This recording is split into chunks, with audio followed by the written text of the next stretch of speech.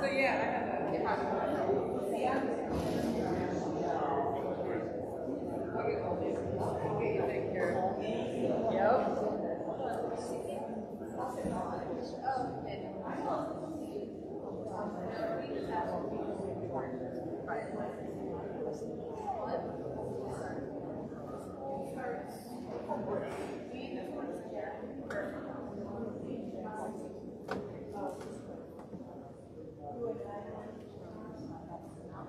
Yes.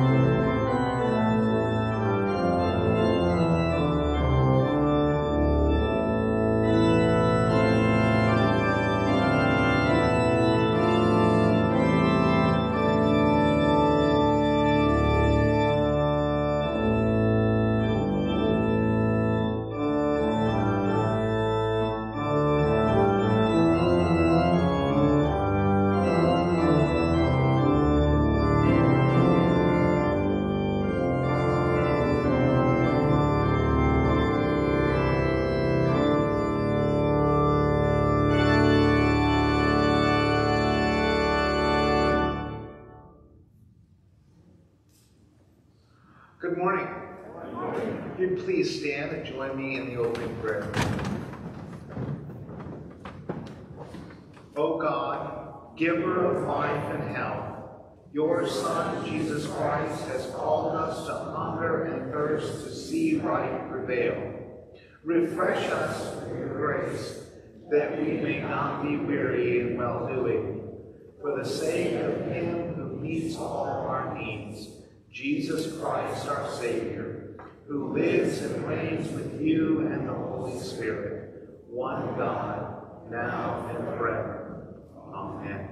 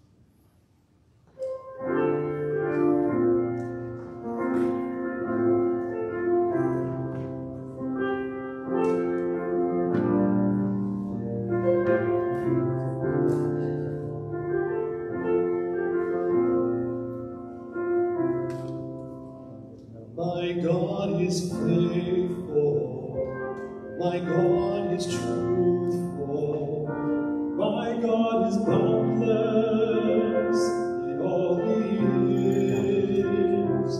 My God is wisdom, my God is righteous, my God is vision for all who seek.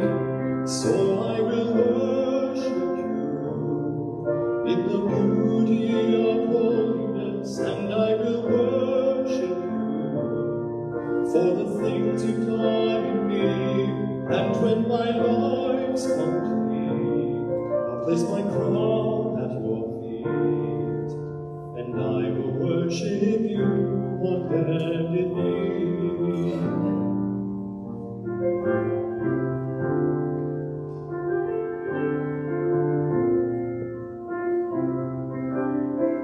My God is power, my God is glory, my God is ruler over all that is. My God is timeless, my God is justice, my God is mercy to the oppressed.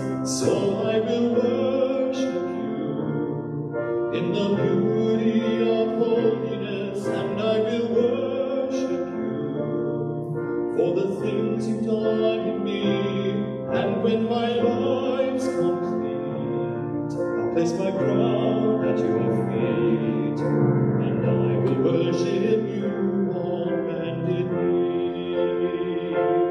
His name is Lord, his voice is thunder, his heart is tender, his hand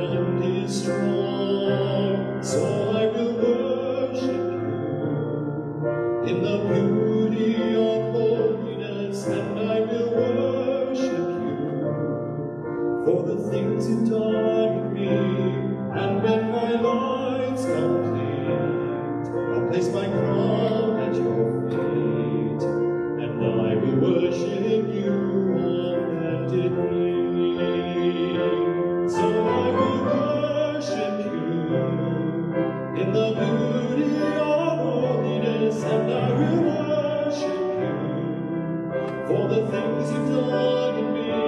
And when my life's complete, I'll place my crown at your feet, and I will worship you.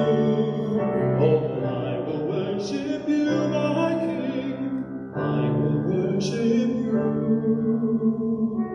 on bended knee.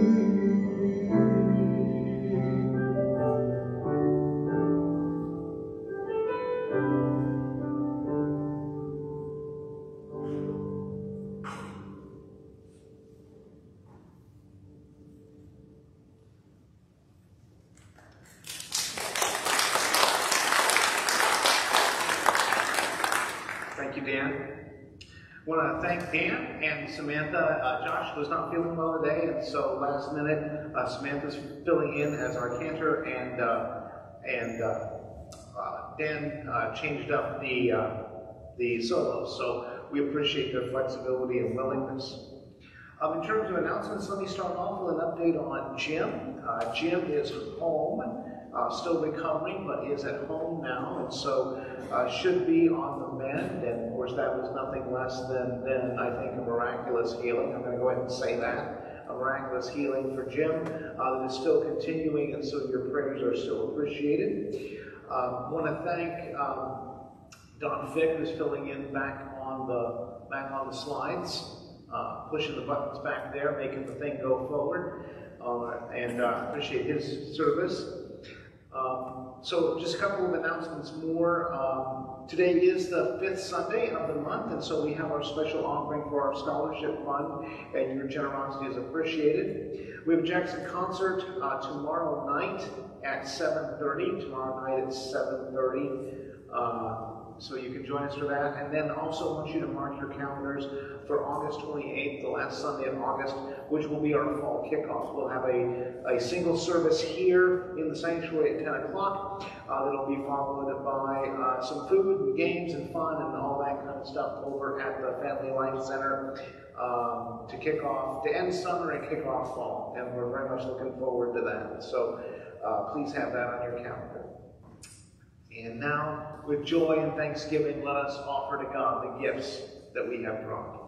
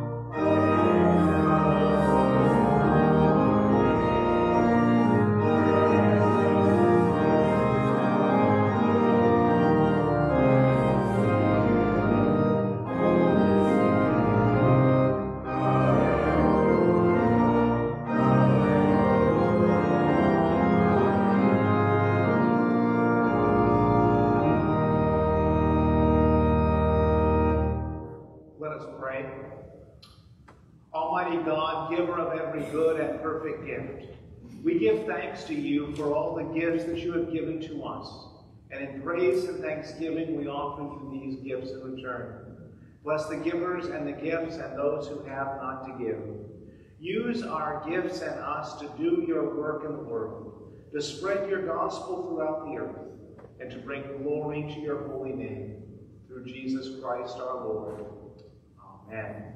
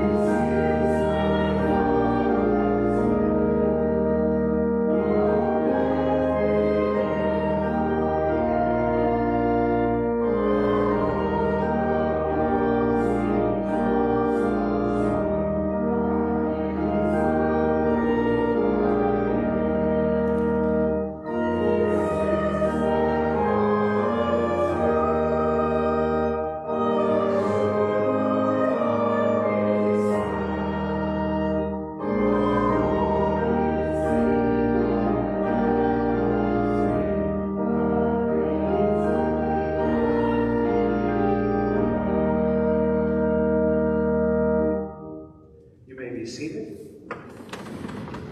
For the psalm, we'll read responsibly, I reading the light type, youth congregation reading the bold type.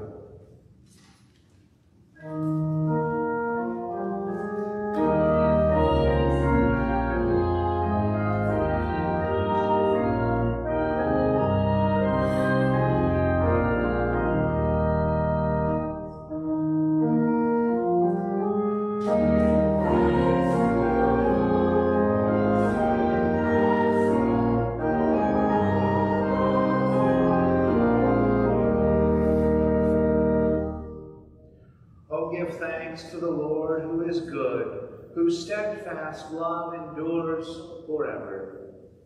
Let the redeemed of the Lord say so, whom the Lord has redeemed from trouble, and gathered in from the lands, from the east and from the west, from the north and from the south. Some wandered in the desert wastes, finding no way to a city in which to dwell. Uttering mercy, their soul fainted within them. Then in their trouble they cried to the Lord, who delivered them from all their distress. And led them by a straight way, till they reached the city in which they dwell. Let them thank the Lord for his steadfast love, for his wonderful works to humankind. For the Lord satisfies those who are thirsty, and fills the hungry with good things.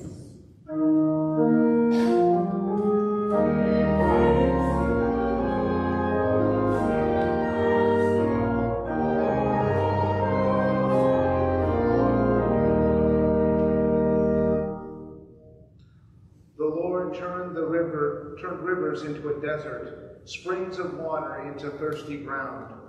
A fruitful land into a salty waste, because of the wickedness of its inhabitants. The Lord turns a desert into pools of water, a parched land into springs of water. The Lord lets the hungry dwell there, and they establish a city in which to live. They sow fields and plant vineyards and get a fruitful yield. They multiply greatly by the blessing of the Lord, who does not let their idol increase.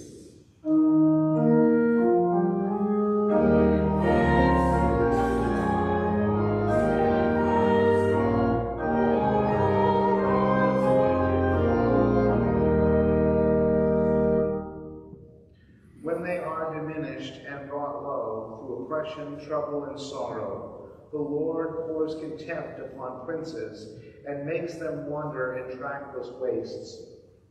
But the Lord raises up the needy out of affliction, and makes their families like flocks.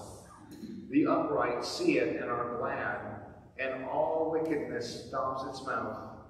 Whoever is wise, give heed to these things.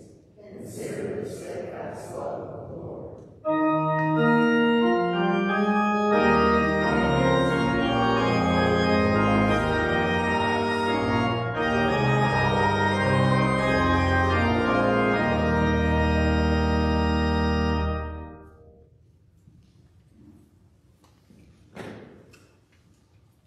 Good morning.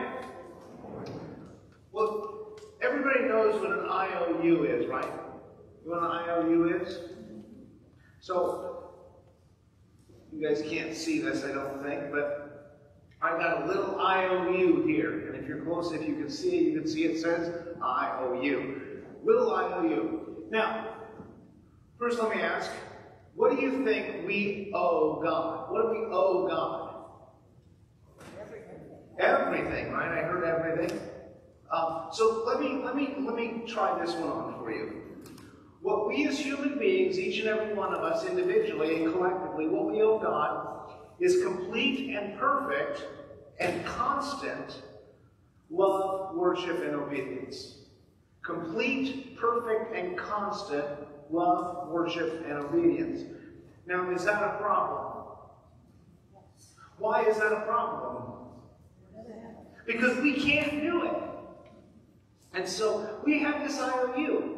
And every time we sin, every time we do something wrong, that IOU gets longer and longer and longer, right?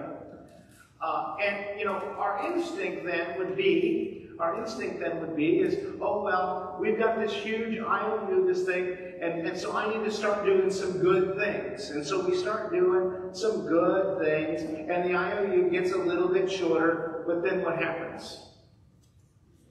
We start doing bad things again, and the IOU just gets longer and longer and longer. We can't ever get caught up, right? We can't ever pay off this debt. It's a debt we cannot pay. And many of us, some of us know either ourselves or know people what it's like to just be under a debt that we can't pay. So, what we need then is for somebody to pay the debt for us. We need somebody to pay off this debt. And of course, that's what Jesus does. Jesus comes along and he is able to give God on our behalf. He's able to give God that perfect and complete and constant love, worship, and obedience. And so he takes our IOU, he pays it off, and he tears it up. Right? But he doesn't just tear it up. Let me show you what else he does.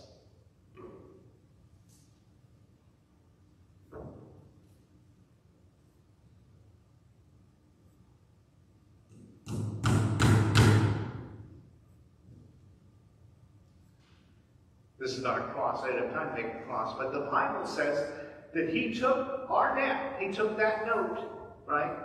That handwriting that was against us, that says in the King James Version, and he nailed it to the cross. And so that debt is gone. It's paid for, and it's destroyed. And that's what Jesus did for us. Would you pray with me? Dear God, thank you for Jesus, who paid our debt for us. In his name we pray. Amen.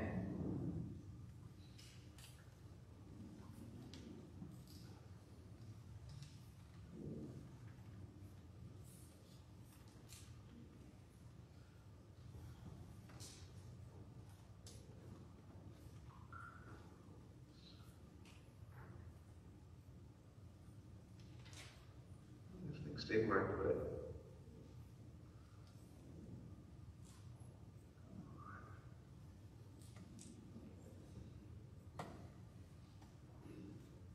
Put my thing to open.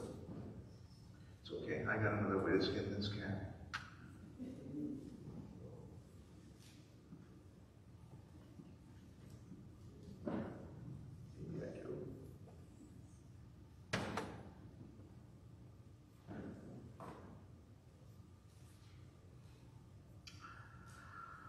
Our scripture reading this morning comes from the book of Colossians, chapter 2, verses 6 through 15. Listen to the word of God.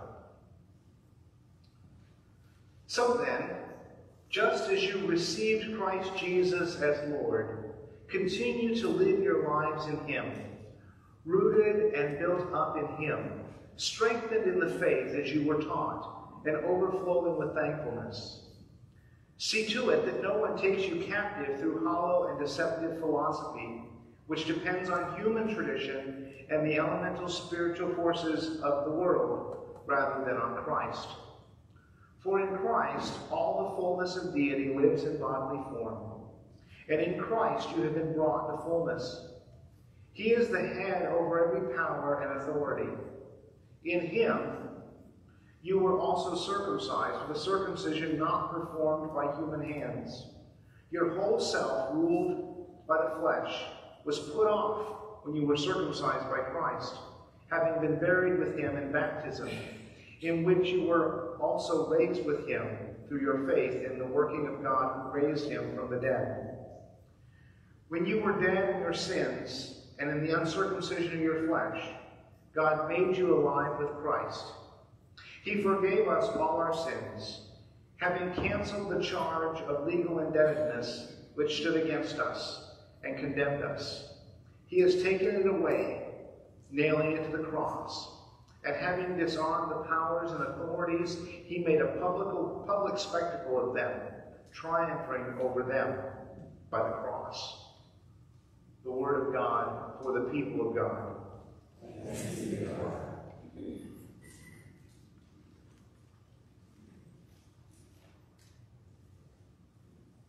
Let us pray. Dear God, may the words of my mouth and the meditations of all of our hearts be acceptable in your sight, O Lord, our rock and our Redeemer. Amen. Well, we are continuing our series in the book of Colossians called In Christ Alone. And our theme has been, to use big words, the supremacy and the sufficiency of Christ. That is, Christ is the best, supreme, and Christ is enough. He's sufficient. Sufficient in himself for our salvation. We are saved by grace alone, through faith alone, in Christ alone. And the reason this becomes important, as we've said in the book of Colossians, is there have been some heresies that have emerged in the Colossian church, which basically we boiled down to, although we're beginning to unpack them in detail, but we summarize them, we're saying these heresies were Christ and. Not Christ only, not Christ alone, but Christ and. Yeah, Jesus is good, Jesus is fine, Jesus is just all right with me, but we have something else that we need to put alongside of Christ to really get it. Paul, of course, is saying, no, Christ alone. Sola Christus, in the Latin, Christ alone. And so last week, We introduced the first of the heresies that were emerging in the Colossian church, that is Gnosticism. Gnosticism, you'll remember, was basically had two kinds of big important themes in it. First of all is the evilness, that the body was bad. The body, physical existence is bad. That we are really spirits that have gotten trapped in the wrong body. We're all trapped in the wrong body, right? According to Gnosticism, we don't belong in bodies. Bodies are not good, and we need to escape our bodies. That's the point of religion, and we transcend the physical. And of course, then they also had the other feature is they had some bizarre kind of mysticism, some bizarre kind of supernaturalism going on, where they saw all these different ranks of angels and beings and spirits, and they were all into that, based a lot on Greek philosophy. And of course, the problem is that where this became a real problem is that Gnostics who wanted to adopt the Christian faith, or Christians who wanted to bring Gnosticism into their faith, they did deny the physical body of Jesus, the incarnation of Jesus. Because bodies are bad, so if Jesus was good, then Jesus couldn't have had a body. And of course, that's what we call heresy. It's false teaching, right? If you don't believe that Jesus Christ has come in the flesh, James says, you're Antichrist, right? Excuse me. And then back to the second half of that point, I took long with the first half. So the first was Gnosticism. This week, we introduced the second, ritualism. Ritualism. Now, I am not saying, nor does the Bible say, that ritual is bad. We need rituals. Because rituals kind of help grease the wheels to get us through our daily existence. Because without rituals, even in our day-to-day lives, without rituals, gosh, you'd have to think about everything you do, right? Could you imagine, thinking about brushing your teeth every morning, thinking about, we wouldn't get through the day without some things that were just ritualized that we can just do. In our spiritual life, we need rituals to bind us together, right? Because otherwise, if there wasn't some form of ritual when we showed up here this morning, none of us would know what to do, right? There has to be some form of ritual to bind us together in the church and, of course, to connect us to God. The problem with ritualism is when we start to depend on the rituals rather than on God. When it starts to become a big deal, oh, we got to do this right, we got to put this here, and this goes like this, and that disconnects us from God. And these were the twin problems that the Colossians were facing. And so I think if I had to sum up the problem the Colossians had, or if even Paul did, or I think even the Colossians themselves would say, that the Colossians were caught between the Jewish world from which the Christian faith came and the Greek world in which they lived. That the Colossians were caught, stuck, between the Jewish world from which their faith came and the Greek world in which they lived. And they were having a hard time. They were trying to synthesize some of that. Bring together. They were trying to bring these two things together. They were trying to figure out how do we be Jewish, how do we be Greek, and of course neither of these is unique to Colossae in the New Testament. Matter of fact, this whole idea of the Jewishness of Christianity had been a problem since the church launch. We go all the way back to the book of Acts. We can see this in Galatians. And so basically, the thinking that was spreading in many churches, and Paul combated this everywhere he went, was this idea that in order to be Christian, you had to be Jewish first. In order to be Christian, you had to be Jewish first. And the sign of being Jewish, the sign of being in the Jewish covenant, was circumcision. That's the sign of circumcision. We'll do that in a second. I just realized I skipped a point. And so stuck between these two worlds, it should come as no surprise to us by now that the response to these tensions Paul points the Colossians and us back to Christ. Not Jewish ritual, not Greek philosophy, but Christ. That's what he's trying to say. Not Jewish ritual, not Greek philosophy, but Christ.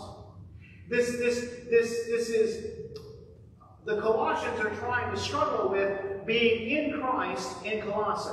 That's their struggle. How do we be in Christ in Colossae? Or for us, how do we be in Christ in Muscatine? How much do we take from this old Jewish way of thinking? How much do we try to fit in with the Greek way of thinking around us? And Paul says the answer is Christ. To be in Christ. And Paul says that since we have received Christ, let us live in him. And since we are rooted in Christ, let us grow in him. So start with Christ. You've received Christ, that's how you should live. You're rooted in Christ, that's how you should grow. Matter of fact, I think one of the problems the Colossians are having is they realize that the Christian faith has disrupted their roots. They knew what it was to be Colossian. They knew what it was to live in the Greco-Roman world with its pagan worship. Those in a sense, were their roots. And so the temptation is to over-identify with them or grab onto this old thing from which Christianity came out of and make that our roots. And I think they're like us. Because we live, I think, in an increasingly rootless society. And so I think, and we long for roots, we long for connectedness, which is why I think genealogy has become popular. Right? We're looking, where did we come from? To whom do we belong? What is our story? And what tribe do we fit in? Matter of fact, I think it's this increase of the human sense of tribalism. My group, your group, I belong here, this is my identity. I think that is what is tearing us apart. Because we're each trying to get back to our roots, and that is dividing us. And so I took the thing where you spit in the thing and you just put it in the mail, and I found out that not unsurprisingly, that a lot of Northern England, Yorkshire, Scotland, a fair amount of German. I knew that. I got German Mennonite roots from Northern Indiana. 1% African, interestingly enough. But I want to tell you that I did that because I was curious. But I want to tell you that my roots are not in Scotland. My roots are in Christ. I'm going to say that again. My roots are not in Scotland. My roots are in Christ. I'm going to give you one more try. My roots are not in Scotland. My roots are in Christ. Amen. That's where we find our rootedness, and that's from which we grow. And so Paul is trying to say, don't look to the Jewish ritual, don't look to the Greek philosophy, look to Christ. Grow in Christ. So let us not, Paul says, let anyone take us captive through empty philosophy. He's going to dig at the Greeks again, at the Gnostics. He's going to take a couple more shots. Because he says in Christ dwells the fullness of deity in bodily form. Remember, they didn't think Jesus had a body because bodies are bad. And in Christ we are brought into fullness. So you remember that the other thing the Gnostics had going on was this idea of secret knowledge. And you can find secret knowledge. And if you stare at your belly button long enough, suddenly you'll discover the secret to the meaning of life. And Paul says, no. The secret to the meaning of life is not in your navel. It's in the Bible, right? We are saved by grace alone, through faith alone, in Christ alone, as revealed in Scripture alone, that there are no secrets. Everything you need to know has been revealed to us in God's Word. But then Paul's going to shift his focus to this Jewish ritualism that had emerged. That everybody needed to, in order to be a Christian, one had to become a Jew. In order to become a Jew, at least for the fellas, there was some surgery required in the form of circumcision. Circumcision was the symbol of that old covenant, by which God was saying two things. First of all, if you're going to be my people, you've got to cut yourself off from the world. You've got to be different. And if you are going to be my people and you're not going to live in obedience to the covenant, I'm going to cut you off. And that was the symbol of the Old Testament covenant.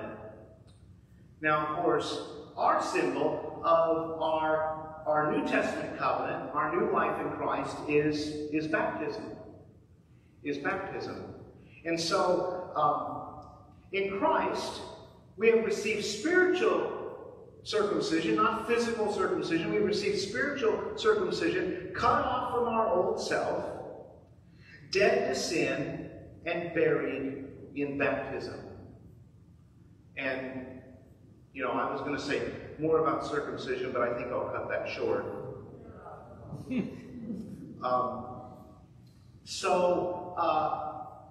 But baptism is our symbol, because in baptism, what we are symbolizing is that we have died to our old self, we have been buried in the water of baptism, and that we have been resurrected to a new life in Christ.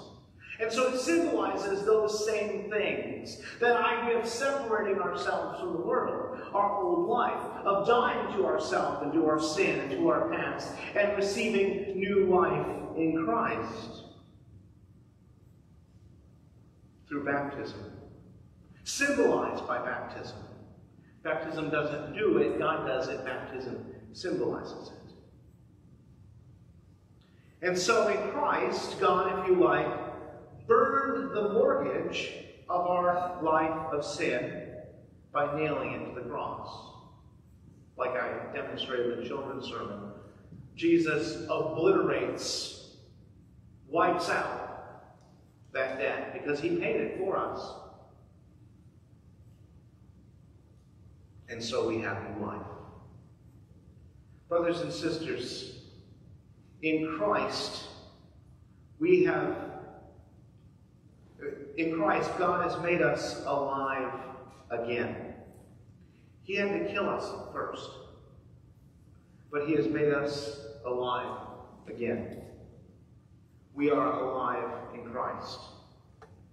Christ alone. Let us pray.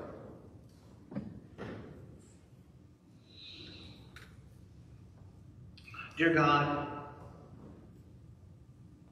we confess that in our rootless and wandering world, it is so easy for us to try to go back in time and try to grab on to some kind of historical, tribal identity to feel like we belong. It's so tempting to try to go back into the past and grab something that seems so important at the time and elevate it.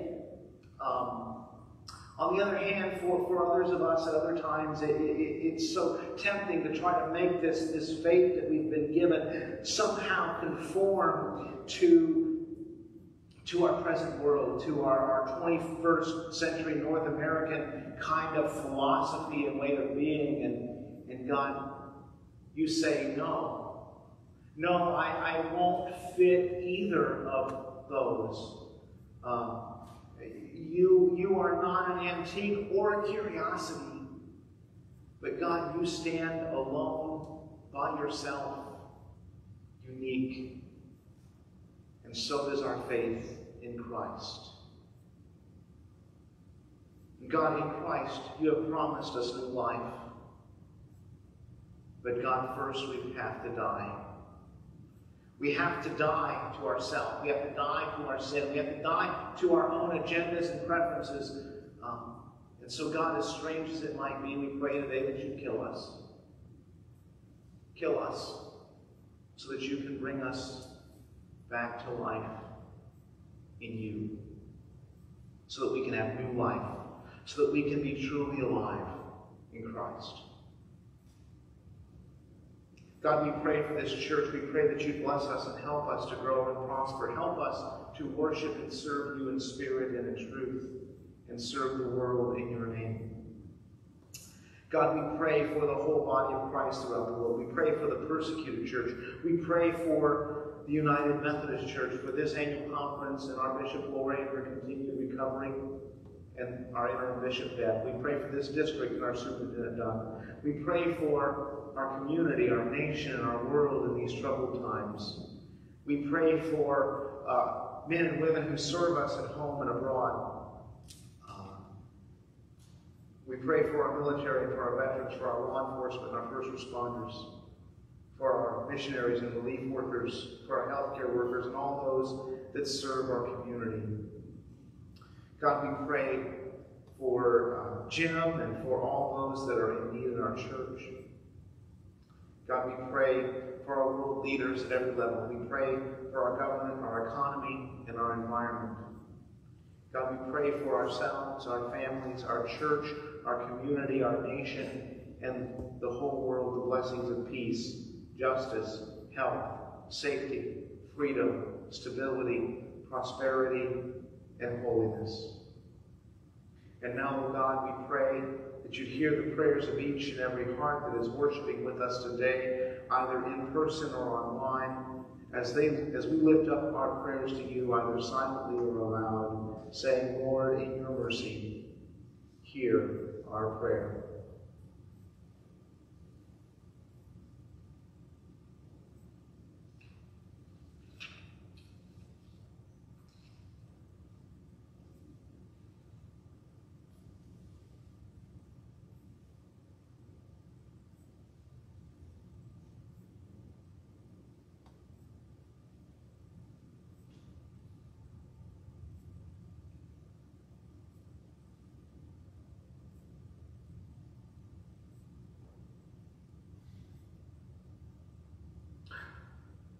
Dear God, we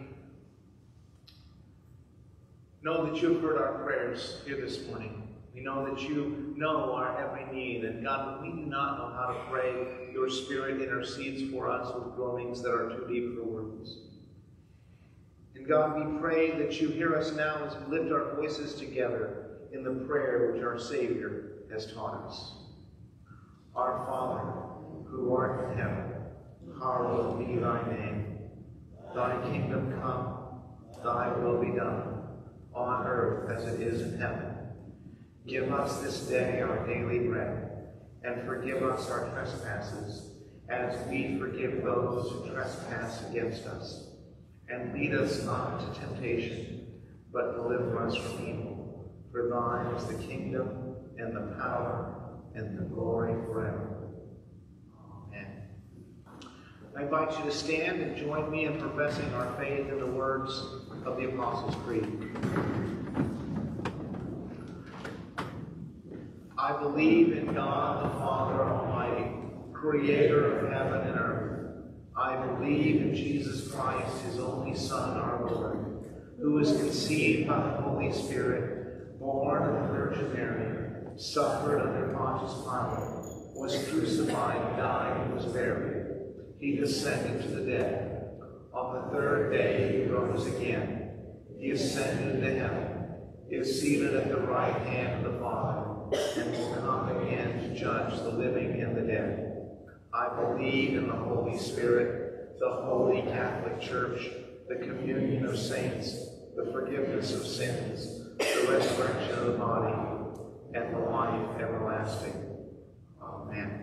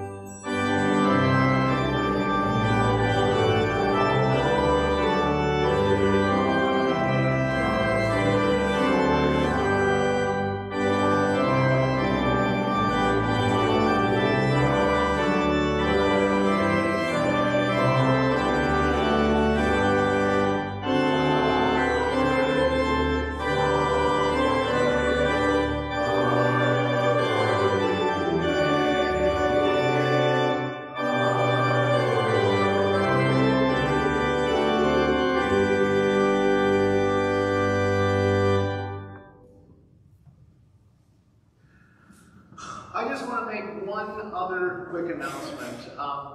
So Robert Morrison, who's back there on the very back pew, he is going to be leaving us for a period of time. He's going to be doing pulpit supply at Kelowna and Wellman.